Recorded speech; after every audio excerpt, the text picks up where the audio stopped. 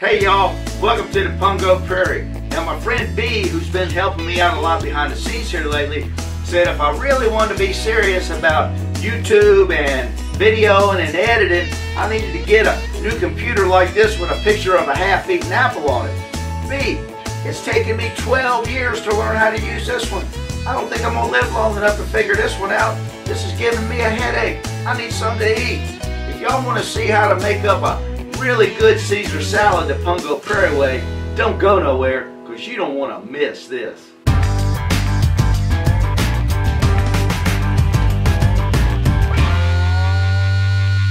Now, one of my favorite things to eat is a really good fresh salad, and among my top 3 salads are a good fresh homemade table-sized Caesar.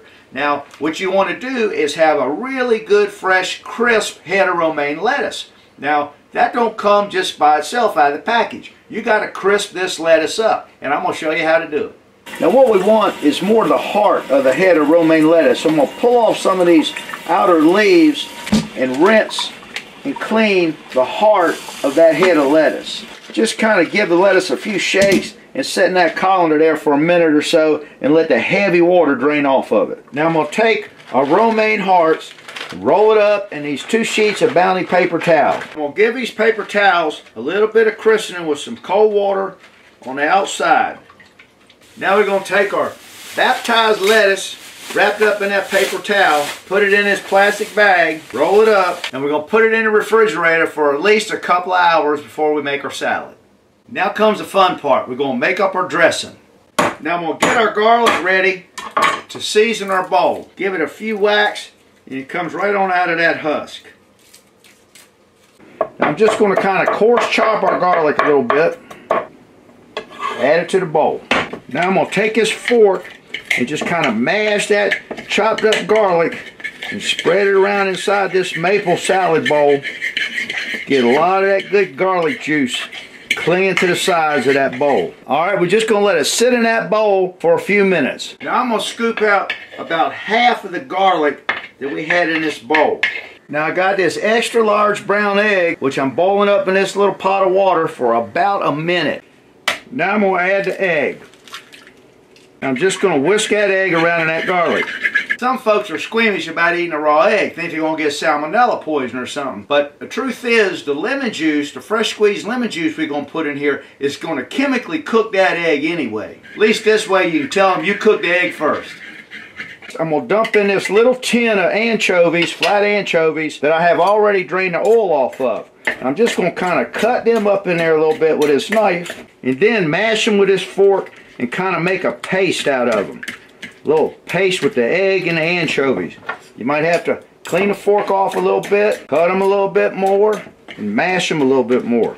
Get a nice little paste going on in there. Now I'm going to take a half a lemon, put it in this green bandana, and strain the juice. Keep the seeds out of there because you want an old bitter lemon seed in there. Guys, you can use a juicer, a little citrus squeezer, but if you're making this up tableside for your lady friend, it's going to be a whole lot sexier if you do it in your bandana. Just make sure you don't use the one you blew your nose on. Cooking that egg now. All that good lemon juice. I'm going to put a little bit more of this garlic in there. You know, I'm a firm believer that there's no such thing as too much garlic. We're going to take a little bit of this Dijon mustard and put about a half, 3/4 of a teaspoon. A few little dashes of some Worcestershire sauce, and a little bit of just a couple dashes of your favorite hot sauce. Now I'm going to add 4 tablespoons of red wine vinegar. 1, 2, 3, 4. 5 tablespoons of some extra virgin olive oil. 2, 3, 4, 5. We just got all that in there good. Now I'm going to take some good Parmesan or Romano cheese and kind of grate a little bit of that up into the dressing. A little bit of fresh ground pepper. And our dressing is made. Now listen to me. The last thing you want is for your salad to be swimming in dressing. Now this is enough dressing to make up salad for at least 2 of those heads of romaine lettuce hearts that we've been crisping up. I'm only doing salad for 1 tonight, and you might want to think about doing the same if it's just you and your date. Be sure and stir it and get all the good chunky stuff in the bottom. Ladle up about half of this dressing and save it till later. It'll keep in the refrigerator for a week or so. Now I've retrieved our nice crisped up romaine lettuce from the refrigerator. I'm just going to lay it down here and cut it in some nice pieces to go in that salad bowl. Add it right on in the bowl. Take a pair of tongs and just give it a toss. Get it all down in the bottom of that bowl good. Flip it over. Get all them lettuce leaves coated up good with that dressing you just made. Now a traditional Caesar salad calls for lettuce and croutons and the dressing. Maybe a little bit of cheese. But I like a surprise. And I bet your lady friend likes a surprise too. So make your Caesar salad just have its own personality like you. Make it just as colorful and as interesting as you are. Now, here's a couple ways to do that. Right here, I got some hearts of palm cut up and some artichoke hearts. We'll put that in there. Maybe cut up a few fresh oranges.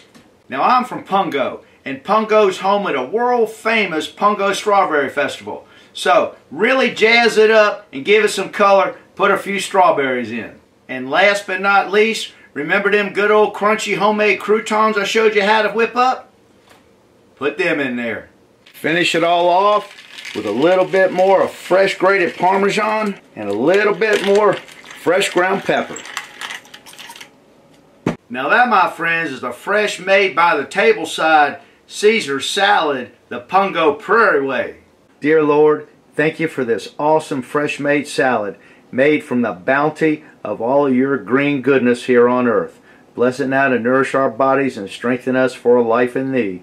In Jesus' name we pray. Amen. Now I don't mind telling you, I've been waiting on this all day. Oh, that's heaven. Now guys, listen to me. If you make up this for your lady friend, or even some chick you have over on the first date, you're going to be getting smiles and hugs and kisses. She's going to be bragging on you all over town. But don't forget the wine. And that, girls and boys, is what's cooking on the Pungo Prairie. Hey B, I think I'm starting to get the hang of it. You know, one time I shot a bear in the face with pepper spray when he came up my tree and stuck his nose between my feet. I ain't gonna let this thing whip me.